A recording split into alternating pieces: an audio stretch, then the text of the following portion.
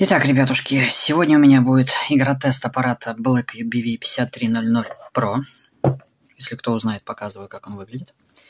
Сегодня он уже тонул в воде, потому что сегодня снимался обзор, и сегодня же хочу снять игротест. Фото-видео примеры будут выложены отдельно, независимо. Почему делаю в таком порядке? Потому что я хочу показать, что, как бы вы не пессимистически не давили на меня, аппараты все после водяных тестов выживают, чувствуют себя хорошо и проблем с ними нет. Но для того, чтобы поставить сюда, после того, как я поставил сюда все программы, игру Genshin Impact, мне пришлось удалить очень многие программы, потому что 64 минус объем занимаемой системой, минус все мои программы, минус несколько игр для игротеста, и осталось меньше 20 гигов. А кто не в курсе, Genshin Impact требует 21 гиг для установки. Ни хрена себе, да? Так вот, поэтому же и игр для тестирования у меня будет немного. У меня будет пара асфальтов, один популярный, один такой непонятный, экстремальный. Будут у меня стрелялочки и будут танчики, ну и, соответственно, Genshin Impact. Поэтому я хочу начать очень просто, с того, что послабее. Genshin Impact будет, как всегда, в финале. Ну что, пробуем запустить Асфальт 9. Асфальт Экстрим ушел в небытие, потому что не хватало всем программам памяти для того, чтобы работать. Вот так вот он, Genshin, занимает почти всю память в аппарате. То есть таких игр, как Genshin, можно поставить сюда всего 2, и с памятью будет покончено. Ну, поэтому мы его и запускаем в финале данного видео. А пока Асфальт Легенды, Асфальт 9.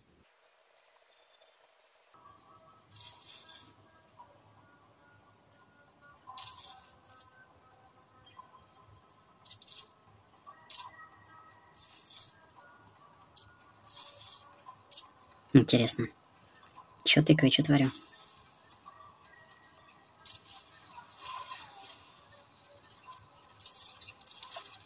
Как интересно. То есть я еще и на крутой точиле сейчас попробую покататься. Правда, не знаю смысл, разницу и вообще рентабельность этого действия, но дают, бери, бьют, беги. Почему бы и нет? Нам главное понять, дешевый аппарат будет нормально тянуть такую игрушку. Или нет. Напоминаю, это у нас бюджетный броник с полным набором функций, с 8 ядрами, но старым относительно процессором. Ну, поэтому нужно понять, потянет ли он это все. Смотрим.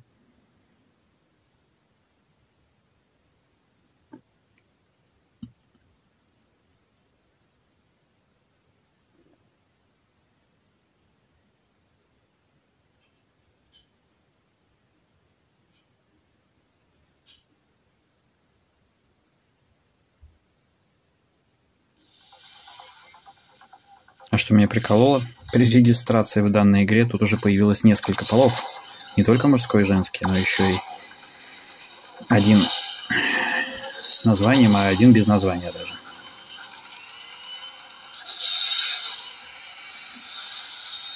Ну, как вы видите, тянет. P35 все-таки что-то может.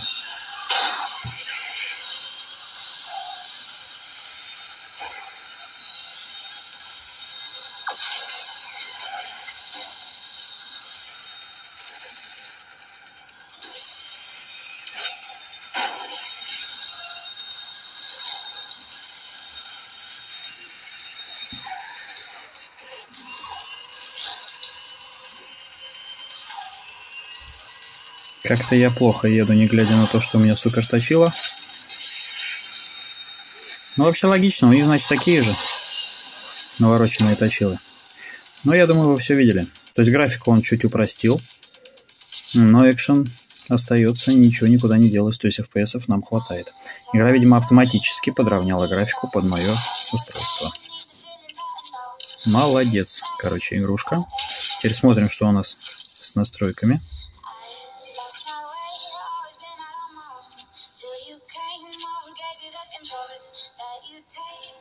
А давайте-ка высокое попробуем теперь.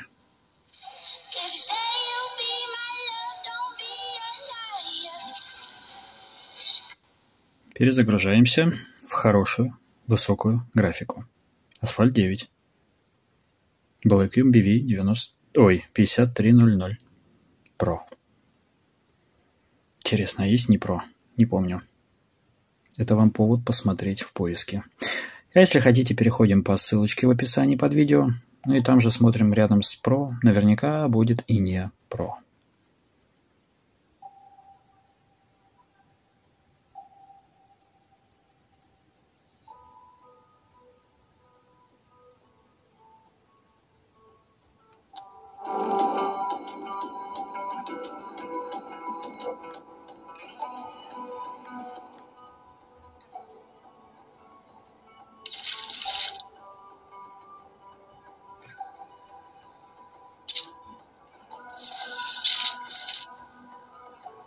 Стоп, а почему драйвер? Почему он меня не узнал?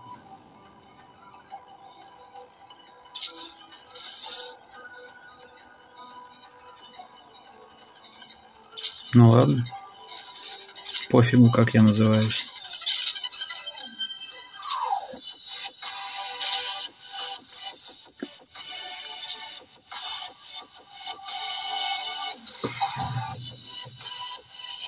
Ага, называется.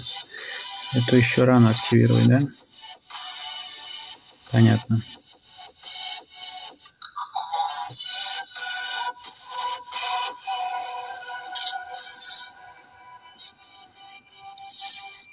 Ничего не понимаю в этой игре пока.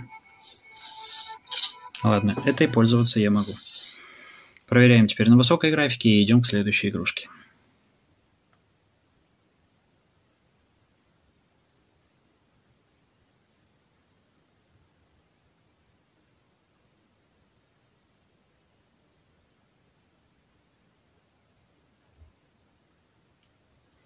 Напоминаю еще раз. В компании Blackview был один смартфон на этом процессоре.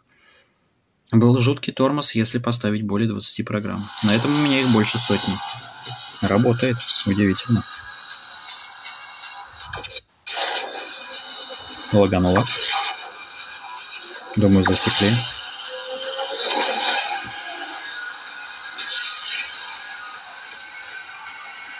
Ай, баночку не взял. Да, играть нормально. От того, что большая графика, хуже не стала.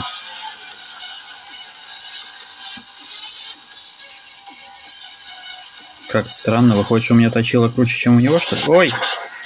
Это я тормоз с газом перепутал. Прикольно так. Не дай бог в жизни перепутать тормоз и газ.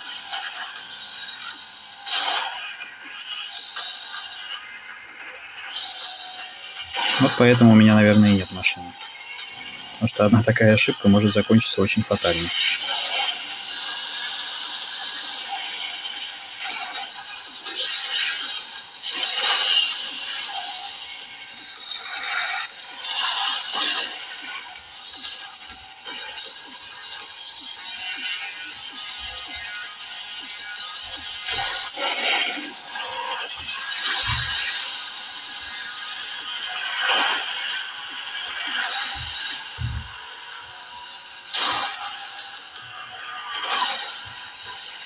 Газовать нечем, он меня сейчас сделает, конечно же.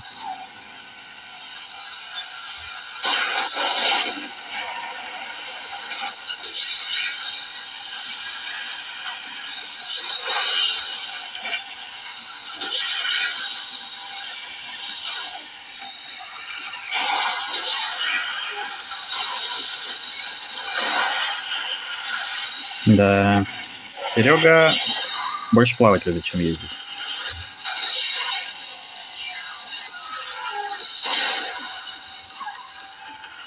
Банку брать было рискованно. С моим сегодняшним вождением я бы явно в поворот не вписался и вылетел бы нафиг.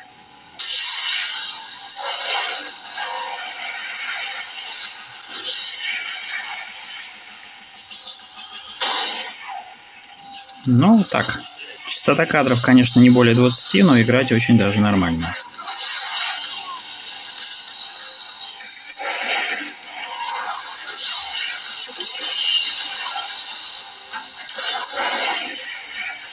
Надо его догонять.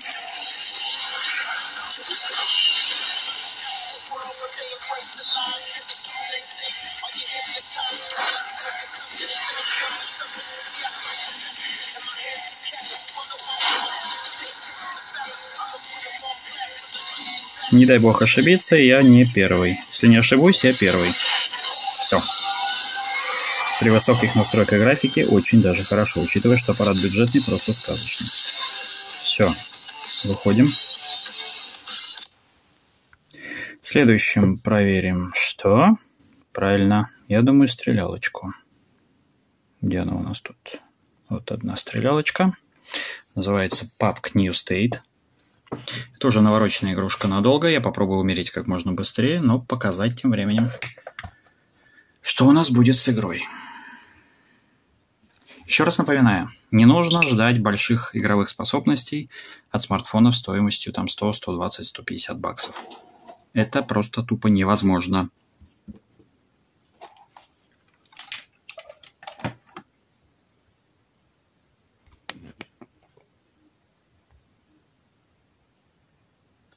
Нет, за 100 баксов можно купить игровой смартфон, но он будет бэушный. Новый смартфон новой модели, выпущенный в том же году, в котором вы ее купили, за 100 баксов игровым быть не может.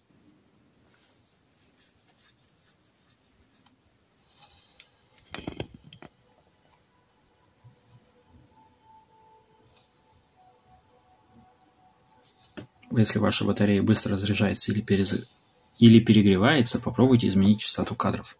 Намек понят? Для тех, кто слишком много пытается выжать из своего смартфона, есть инструкция при загрузке игры, само собой. Если при загрузке смартфона бы такое подсказывали, было бы круче.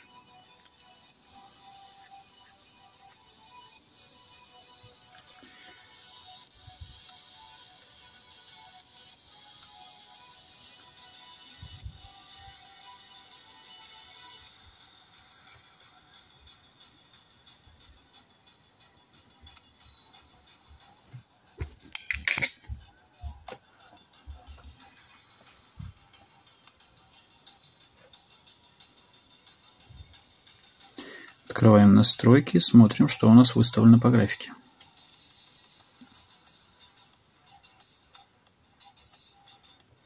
Подтормаживание, я думаю, вы уже видите. Частота кадров высокая, нафиг, делаем среднее. Качество графики низкое, делаем HDR. Сохранить. Ну и попробуем.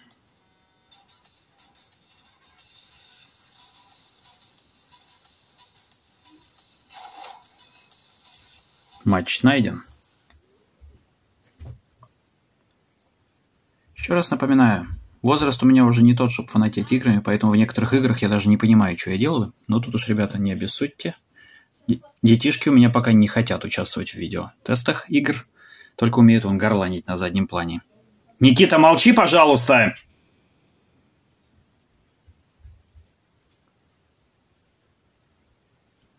Потому что, когда ребенок на заднем плане что-то ворчит, многие из вас спрашивают, что он ворчит. Ой, а я не хочу это все рассказывать, поэтому лучше пусть он помолчит и уйдет к себе на время съемки видео. Договаривались с ним заранее, но он иногда забывает о том, что с ним договор был.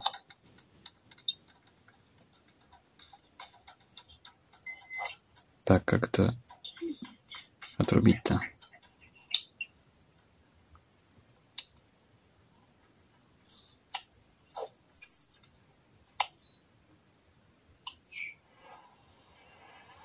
О, выключил. Ну что, по графике самолетика все красиво.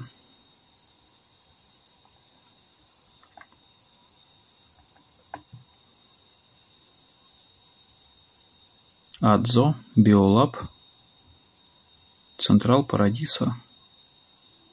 Давайте попробуем в Биолаб долететь.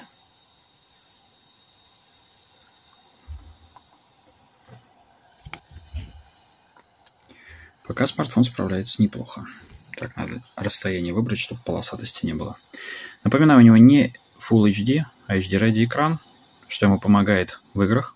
То есть меньшее разрешение дает меньше проблем. Надеюсь, поэтому он хорошо справится. Ой, не долетаю я до Биолаба. Ой, сильно не долетаю. И подтормаживание, думаю, вы уже видите.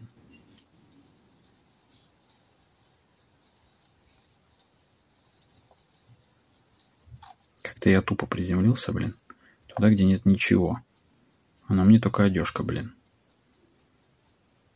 Сейчас меня кто-нибудь одной пулей прибьет или, блин, сковородкой, и все.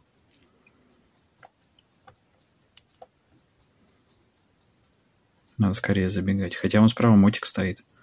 Тоже дело. Кстати, да, в этих игрульках очень хорошо, когда у смартфона стереодинамики. То есть динамиков используется при воспроизведении звука 2, и они работают в режиме стерео. Здесь, само собой, этого не завезли. Ну, что делать? Каска есть.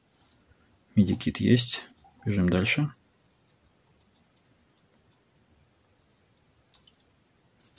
Ну, это бери, чего ж тут.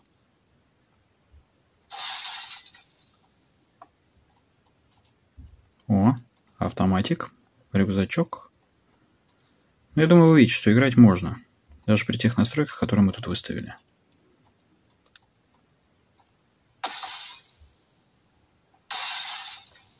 Это что, по мне стреляли? Или я что-то путаю?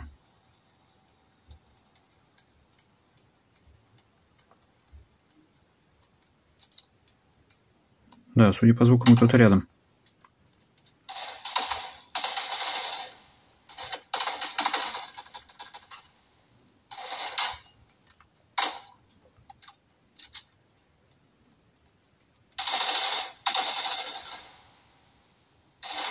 Ну что, мужик, я более везучий. Умник, блин. Так, еще и сзади теперь.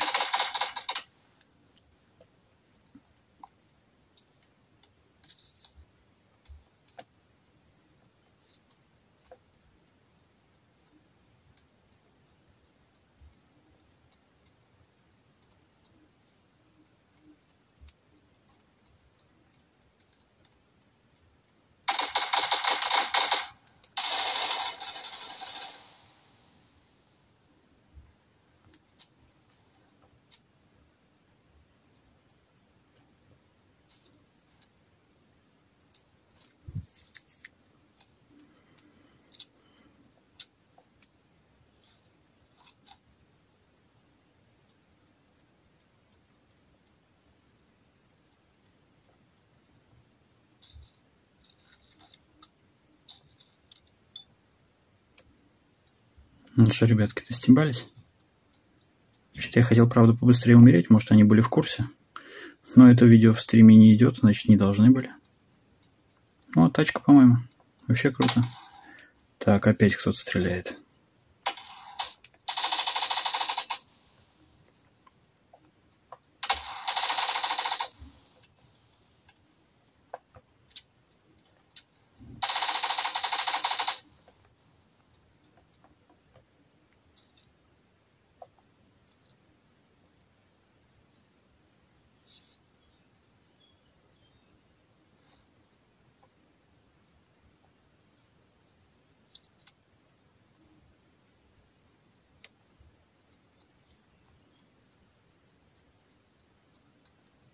Я добегу таки до тачки или как? Или мне все-таки будут мешать все?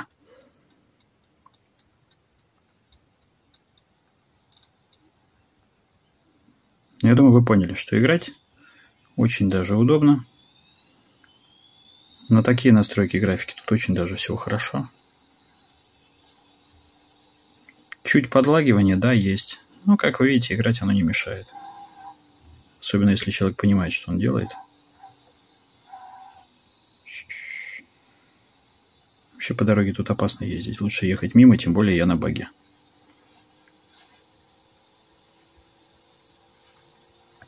На!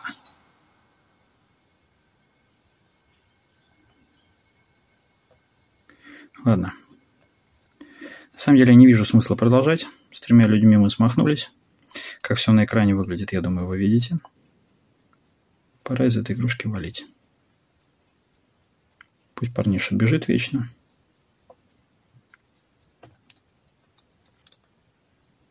Слышь, запусти, пожалуйста. Вот так. И запускаем следующую игрульку. Это у нас уже будет Standoff 2.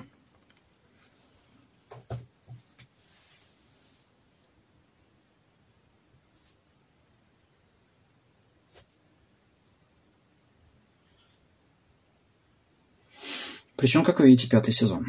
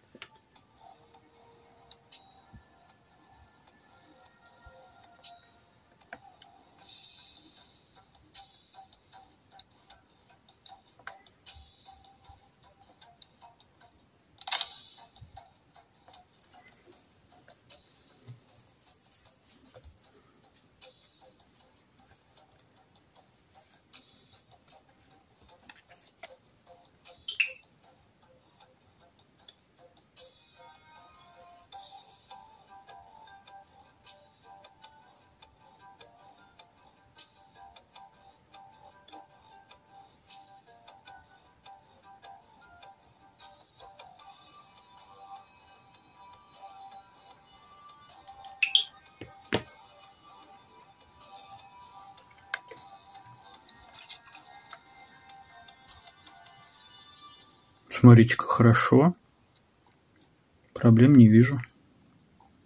Ни рывков, ни каких-то там дерганий, ни смазываний, ни зависаний. Все четко.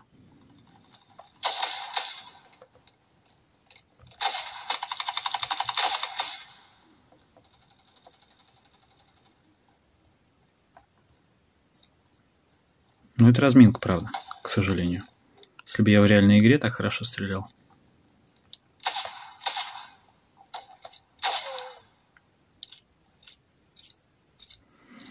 Ну все, начинаем матч.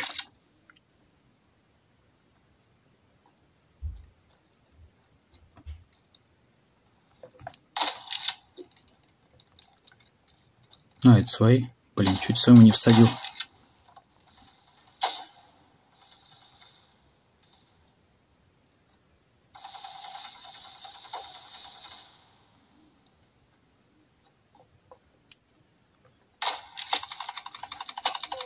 Вот меня и хлопнули.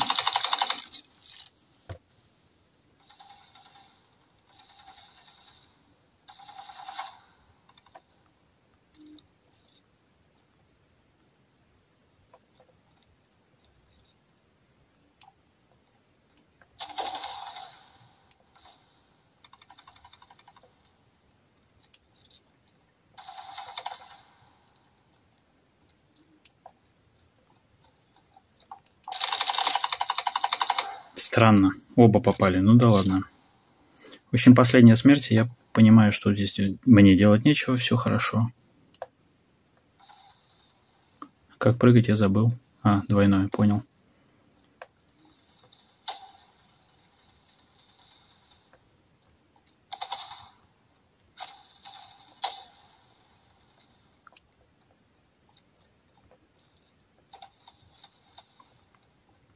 Я, ребят, раньше реально вообще не знал, как тут прыгать. Так что сейчас чудо. А почему я его не убил? У него ж пули ушли. Ладно, все видели. Всем все достаточно. Едем дальше. Следующий у нас будут танчики. Где-то внизу списка.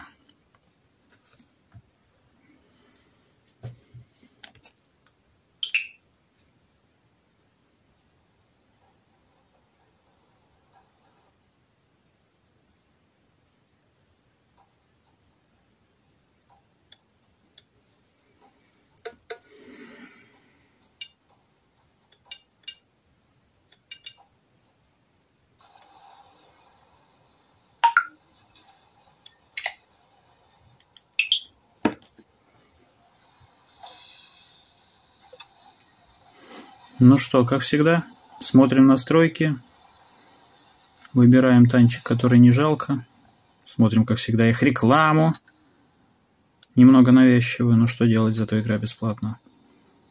Слышь?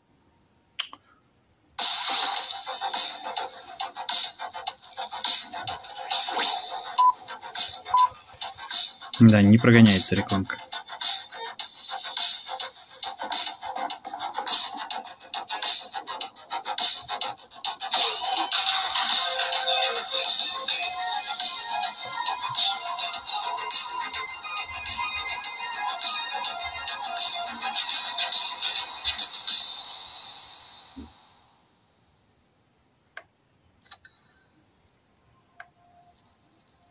Поэтому он не давал настройки открыть, что он уже начал загрузку. Давайте все-таки на... Нет, на низком оставлю. Все-таки танчики это танчики. Процессор тут не супер, но на низких должно все просто летать. Сейчас мы это попробуем убедиться. На средних он тоже будет работать, но будет работать похуже.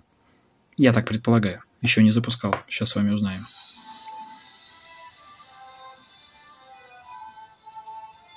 По поводу громкости.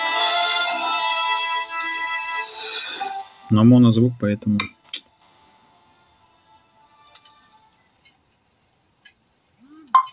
«48 FPS». Кстати, надо перевернуть, наверное.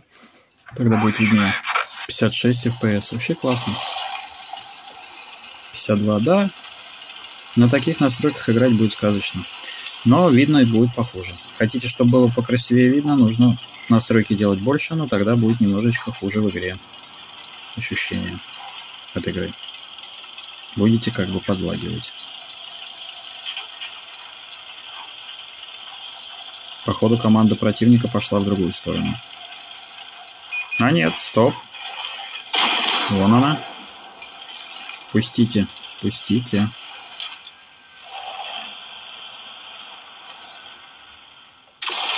Ой. Это я рано.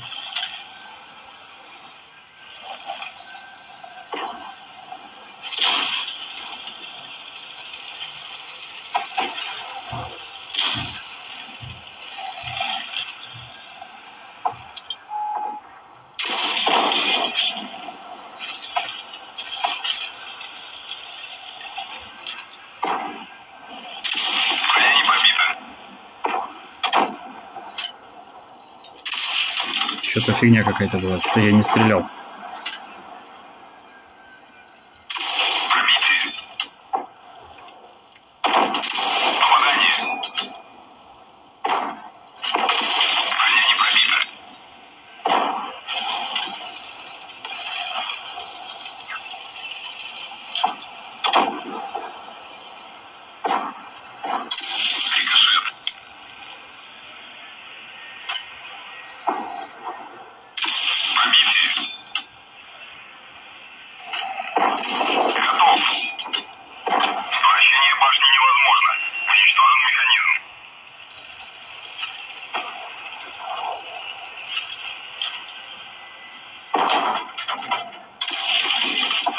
Да, мой какой-то странный в этом исполнении. Медленно спускающий курок.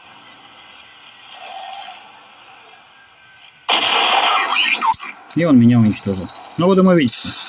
46-50, то есть самое милое дело. Вот при таком пинге играть.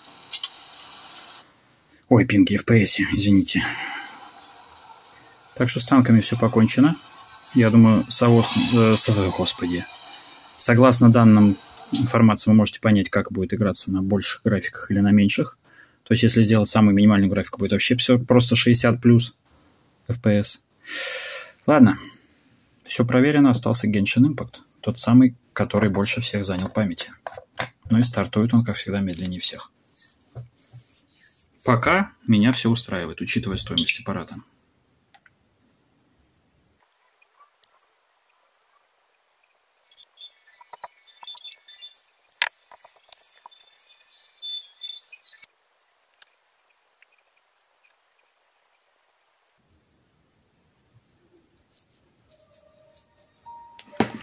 Ну что, ребятки, длительный был процесс загрузки, но он все-таки загрузился.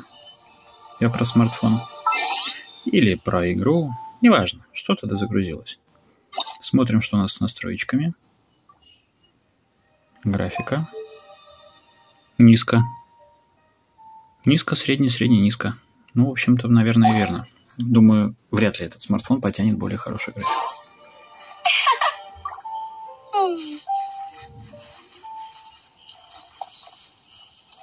Да, даже на низких подлагиваем. Более навороченную графику, наверное, не стоит делать. Ох ты!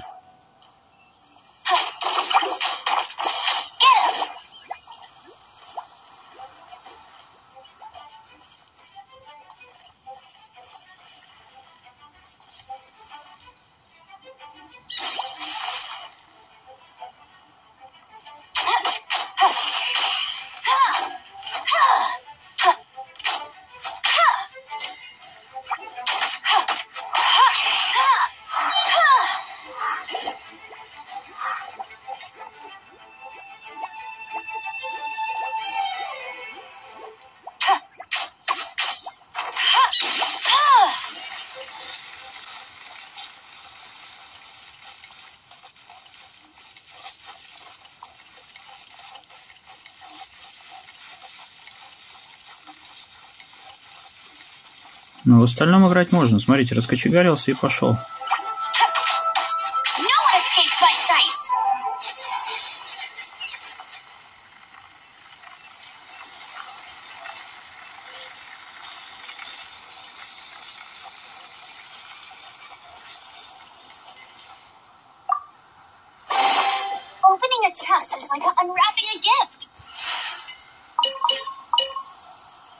Много всякого набрал.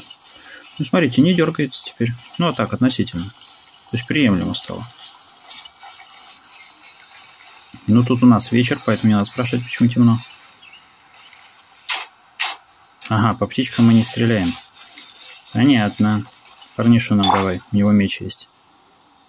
Он может и по птичке. Где тут вторая была? Тоже улетела. Их, надо было вовремя переключаться. А давайте попробуем график немножко серьезнее сделать. Графика. Средний. Средний. Средний. Средний.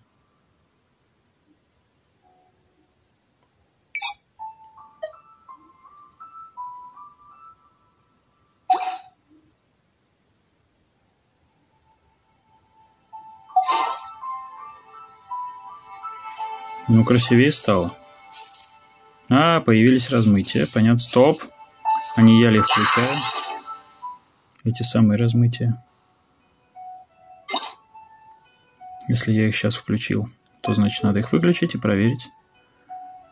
Размытие. Отключить. Если так, то это кому-то нравится, раз оно отдельно включается. Мне оно не нравится. Побежали. Ага.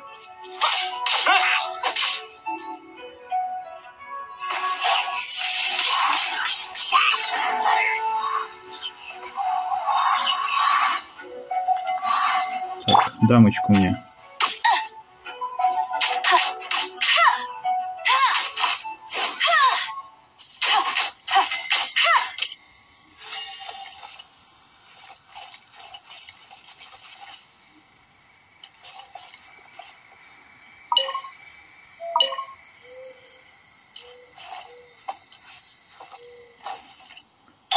Ну, короче, играть можно и при таких настройках. В сундуках ничего нет? Ничего. Так, редис. Где редис? Где редис? Ага, вот редис. Забираем.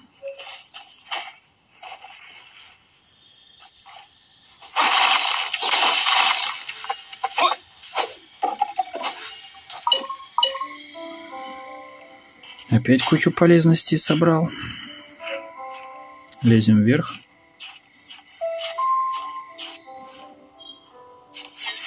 Короче, на мой взгляд, все нормально. Играть можно. Он что-то бежит. И кто-то идет. Так.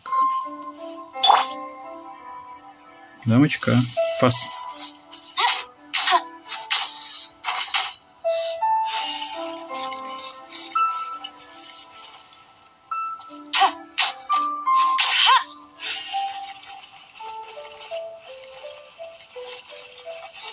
Куда делись-то?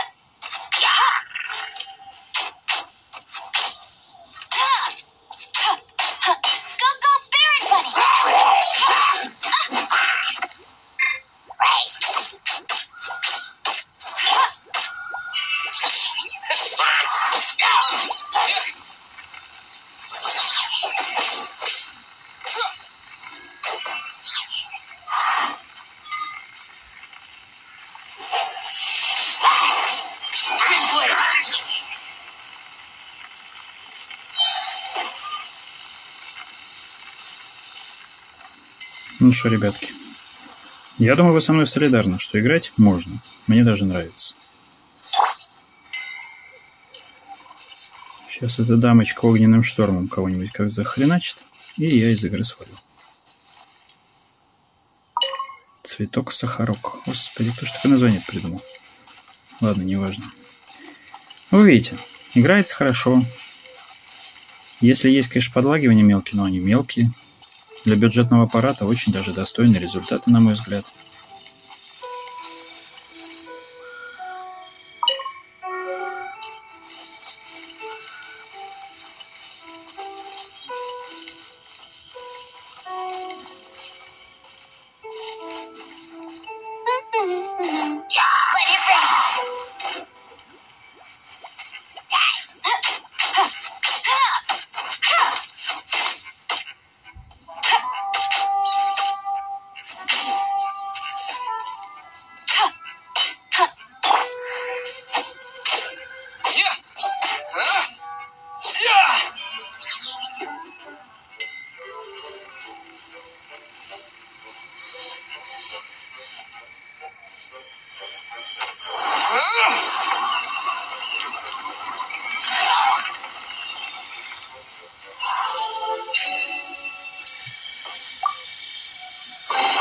Is this an answer from this world?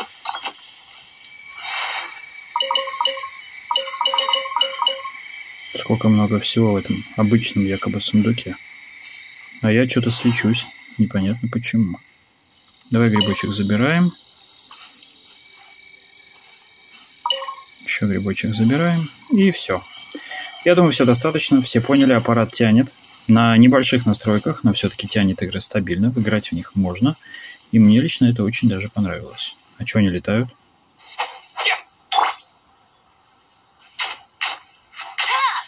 Не понял. Вы что летаете-то? Ау. Нифига, и я летать умею. Ну, извините. Сашку один раз пустил поиграть, блин. Ладно, все. Всем спасибо, всем пакета. Из игры мы валим быстро.